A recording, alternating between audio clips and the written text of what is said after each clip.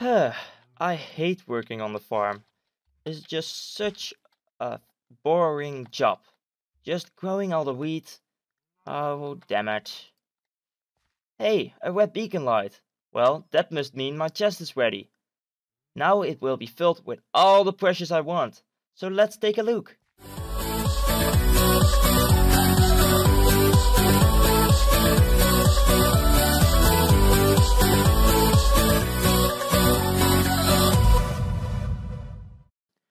Hello everybody, it's me GT and welcome to another tutorial. Today we have got this little thing over here. And so far I haven't given it a name. Why? Because I don't know how to call it yet. But I think I will just call it the beacon light item indicator. So when we head to the back, you can see this beautiful beacon light with a green yellow color.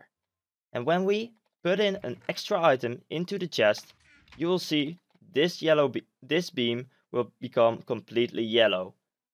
When you fill up the chest to its maximum, the light will turn red.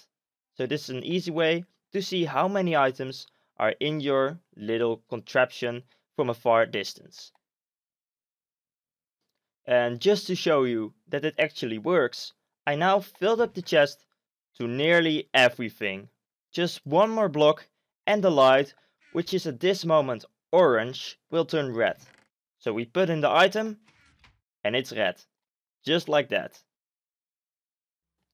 So let's start with the tutorial. So first of all, we are going to need some blocks of iron to build our little beacon. So you can make the beacon as large as you want, but for the purpose of this machine, you only need a beacon of this size. So then the beam comes out and you can start building.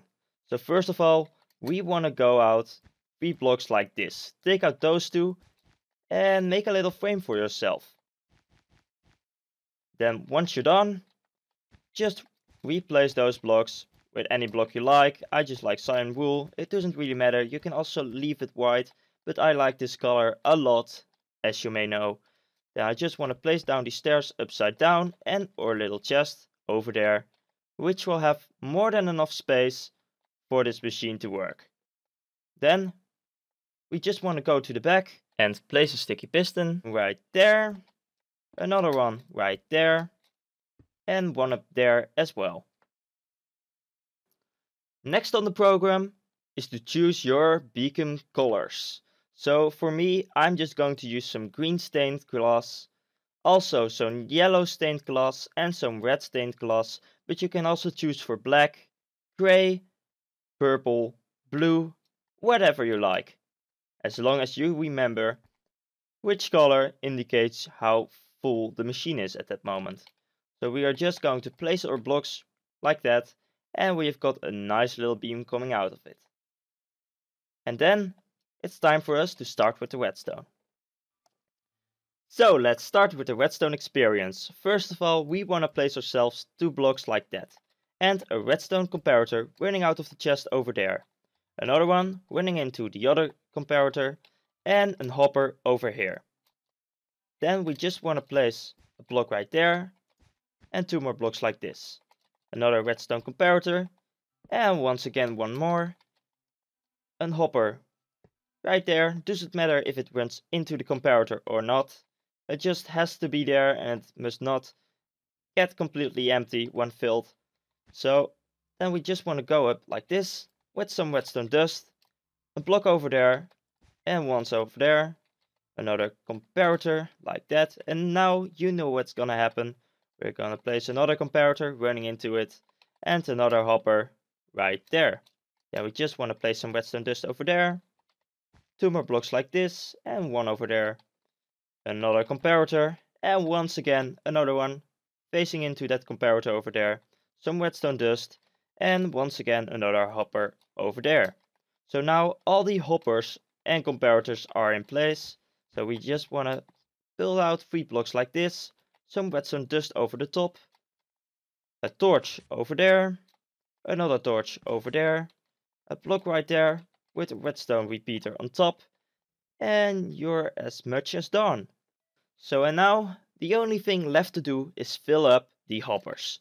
And because I'm the rich fancy guy, I'm just going to use some block of diamonds just for the fun of it. So this first one we are going to fill up with 1 and a half stack. The next one is going to be 2 and a half stack. The next one we are going to fill up to 4. And then the very last one is going to be filled up completely.